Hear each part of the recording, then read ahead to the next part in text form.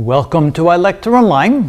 If you were a student taking the JEE advanced test and you come upon this problem, you may say, wow, finally one I can do in less than 3 minutes, kind of making up for the ones you needed to take more than 3 minutes to do. Because remember, on average, you only get 3 minutes for each of these problems. So let's see why this might be a little bit quicker to solve.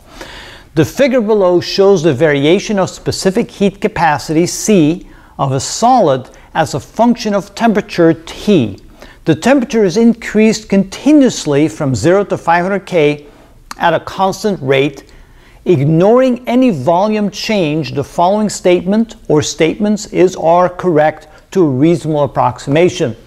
So they give us this graph, and notice on the horizontal axis we have T, and the vertical axis we have what we call the specific heat capacity, which essentially is the specific heat times the mass or the volume of the object, which means that for that specific object, it's essentially the same as the specific heat. Now, if you write the equation, dq dt, the amount of heat put in or taken out of the system, is going to be equal to the mass times the specific heat times the delta T. And we know that the specific heat is going to be proportional for this object to the specific heat capacity. So let's read the four answers and see if any one of them could be correct. Or maybe all of them are correct. Let's find out. The rate, and remember it talks about the rate, so it's important, the rate at which heat is absorbed in the range of 0 to 100 K varies linearly with T. So is this a linear function for the first 100 K? And if I drop a line down here, you can see that at the very end, the slope begins to vary. This is essentially a straight line and then begins to curve.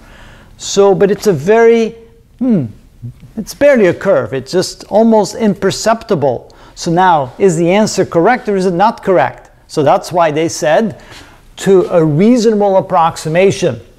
And I think later on they figured out that the question was a little bit misleading because people didn't quite know how to interpret this. So they said that you can either include it as a correct answer if you assume this to be pretty well linear to a reasonable approximation, or if you didn't include the answer A, they would accept that as well, because after all, they did start curving a little bit. If it was completely straight, then obviously A would definitely be correct, but because of that, there's some ambiguity, and either answer, either including A or not including A, was acceptable in this particular problem. For B, for answer B, it says heat absorbed in increasing the temperature from 0 to 100 K is less than the heat required for increase in the temperature from 400 to 500 K. So you can see that going from 0 to 100 K, the average specific heat is about like this, or the specific heat capacity is about like this, but from 4 to 500 K, it's way up here. It's a much greater specific heat or specific heat capacity, and since delta Q, delta T is linearly proportional to the specific heat or the specific heat capacity, definitely if it's larger, that means you're going to have more heat absorbed during that period of time going from 400 to 500 than it is to go from a 0 to 100. So definitely B would be a correct answer. And if you assume that to be pretty well linear, then you say, well, A is a correct answer as well.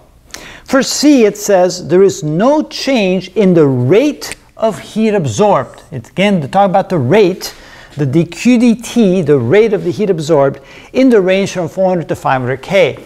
So the question again is this a linear function or is this a nonlinear function? So let's go ahead and find out what these 2 points are.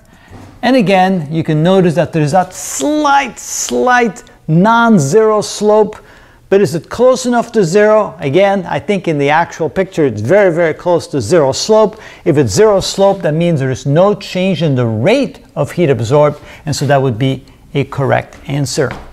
And finally for D, the rate, again it talks about the rate, dq dt of heat absorbed increases in the range from 200 to 300 K.